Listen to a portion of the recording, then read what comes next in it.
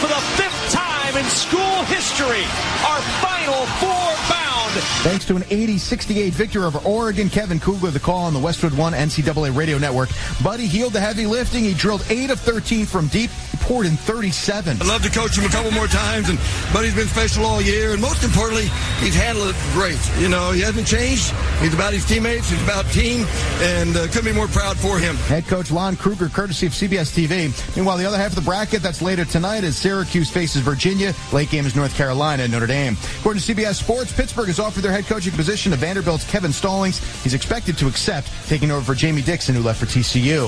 After initially denying he made any comments post-game to Dylan Brooks of Oregon, Coach K has changed his tune.